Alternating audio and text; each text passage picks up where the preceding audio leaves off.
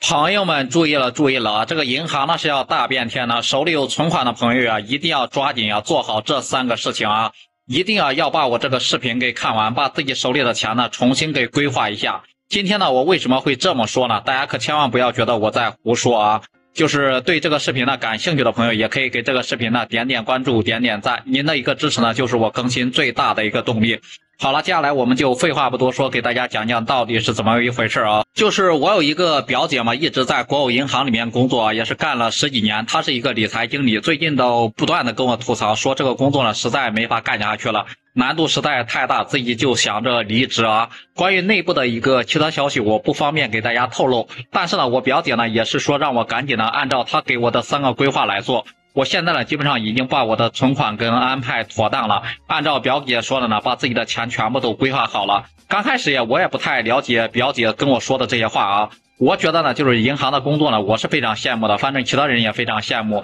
这个工资高，然后待遇又好，各项福利待遇都特别的全，而且呢是夏天呢是热不着，然后冬天冷不着嘛，就是一个铁饭碗嘛，很多人都挤破头想进去的一个。但是表姐却说了，你不要光听外面说了，也不要光看网上看到的那些东西，现在呢就是银行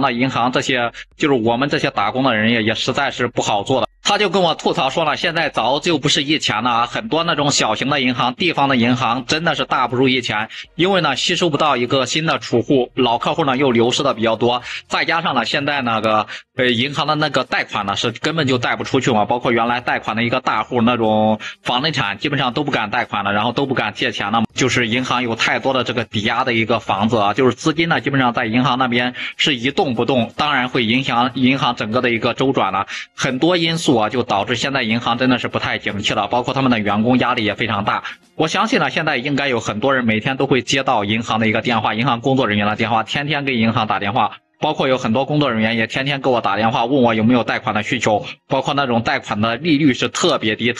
的，相信大家在前些年根本就这种事想都不敢想，像咱们普通老百姓想去银行里面贷款，又要各种证明，又要各种抵押，又要各种手续什么的，基本上都是求着银行。但是现在完完全全是相反了，是银行开始求咱们老百姓了，就是求着把这个钱能够借出来，能够给银行挣点利息，给挣点利润什么了。但是现在很多老百姓根本对这个事儿不感兴趣了。他说呢，要不是因为就是这个银行的工作是个铁饭碗，他早就不想干了啊。下面呢我们就不多说其他了，就把表姐呢告诉我的3点建议呢，今天一定要分享给大家啊，尤其是最后一条格外重要，大家一定要注意了啊！那第一就是把以前自己买的那种理财产品，如果说了在银行里面到期了，赶紧拿出来，不要再想着投在里面了，不要再想着高收益了啊！尽早的赎回，因为呢以后这种理财的风险呢会越来越大。整个的理财产品它本身就是有风险的啊，在我们买的时候相信大家都是签过字的，都是验过资的什么的，理财有风险，投资需谨慎。其实呢整体的这个理财这个思路呢，就是拿着我们老百姓的一个本金去做投资嘛，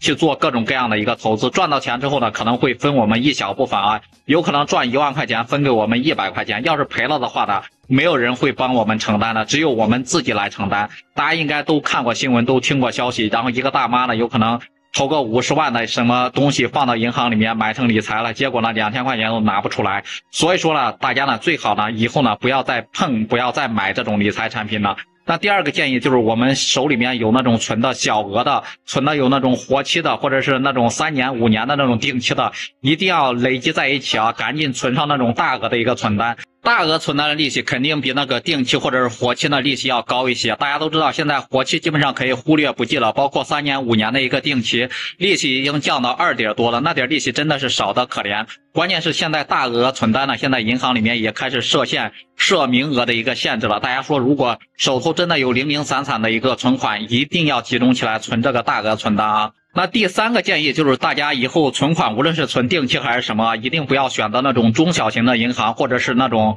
农商行，如果说存了赶紧就取出来吧，不要再继续存在那里。大家呢在存钱的时候呢一定要认清啊，找那种有那种保险标识的那种银行啊，挑那种大的国有的银行。虽然说呢利息可能比那种小银行低一点，但是它毕竟是可靠靠谱嘛，不至于啊自己会出现以后承担较大的一个风险。再有一点非常重要的一个建议就是存钱呢不要在同一家银行里面超过50万啊，因为呢银行呢一旦出现倒闭，一旦出现一个状况，